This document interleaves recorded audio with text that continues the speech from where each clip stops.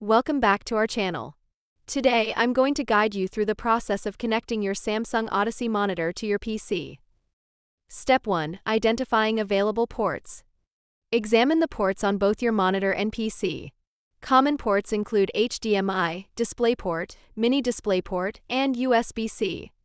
The Samsung Odyssey monitor may have ports like Mini DisplayPort, Micro HDMI, and USB-C.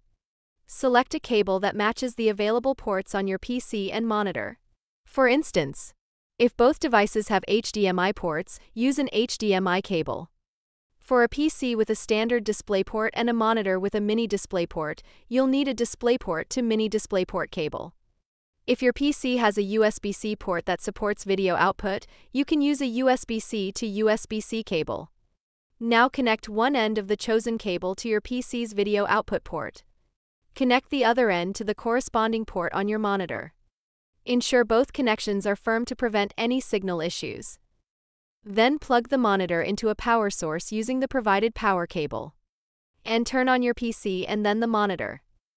Once both devices are on, your PC should automatically detect the new monitor. On Windows, right-click on the desktop and select Display Settings. Here, you can adjust the resolution, orientation, and multiple display settings according to your preference. If the monitor displays no signal, ensure that 1. The correct input source is selected on the monitor. 2. All cables are securely connected. 3. The cable is not damaged. 4. If you're still experiencing issues, try using a different cable or port. 5. Ensure your PC's graphics drivers are up to date. If you found this tutorial helpful, please give it a thumbs up and subscribe to our channel for more tech guides.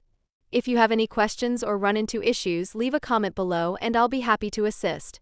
Thanks for watching.